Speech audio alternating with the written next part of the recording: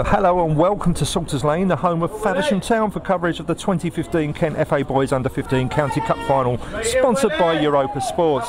This final brings together Bridon Ropes and Welling United. Both sides have scored a hatful of goals on their way to this season's final, and we look forward to the possibility of a good close encounter today.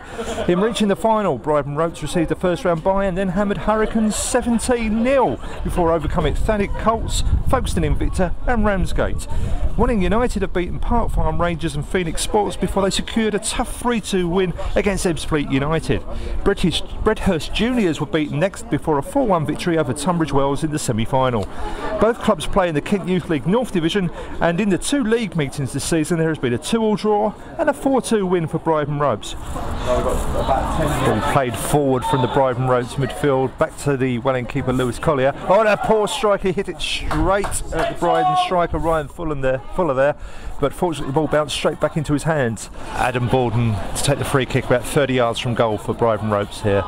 He's going to address it left-footed by the appearances, and he strikes it at goal and it hits the crossbar. Great effort from Baldwin, left the keeper Collier grasping for the ball, and that really surprised a lot of people. A great strike by number 10 Adam Baldwin.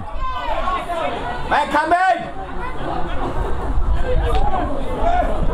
Oh, Collier couldn't let that go, but gave the ball straight away to Baldwin. And Baldwin, oh, and from just inside the box he curls it just over the bar with the keeper nowhere.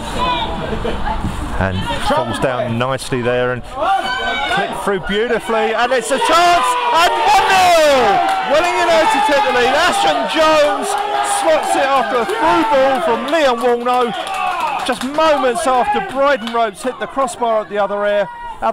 Welling United come forward and with 13 minutes on the clock take a 1-0 lead courtesy of Ashton Jones.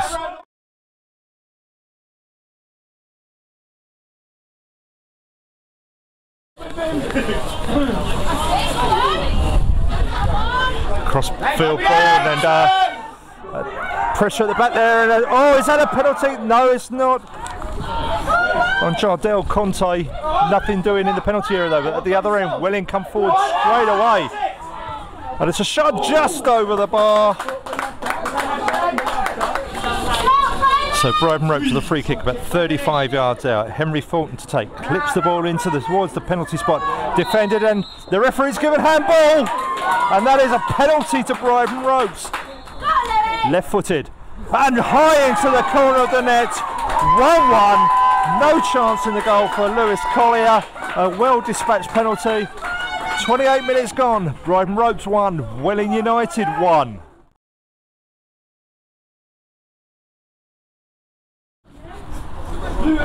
Collier clears long, but well defended at the back by Osagrano. Here's Baldwin again. Clips it into the channel. There's Davis running through, but good goalkeeping from Lewis Collier as he comes out and takes that in textbook fashion. George has the ball. Looks to clip the ball forward, but gets the second ball of the cherry. Tips into the box. The chance for the wins, and just over the crossbar. Alfie Shaw, best chance of the half for Welling. Corner kick to Welling United. Alfie Shaw will take this with an in-swinging kick. Shot nicely, and it's a header. And oh, that's it! The header was there from Josh Shopper-Womo. The man on the line couldn't keep the ball out, and that is Bridon Ropes 1, Welling United 2, with just 13 minutes of this second half remaining.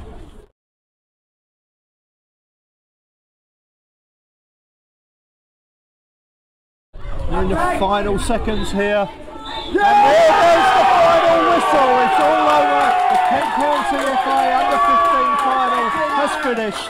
Bridon Ropes 1, Welling United 2. The young wins take the trophy.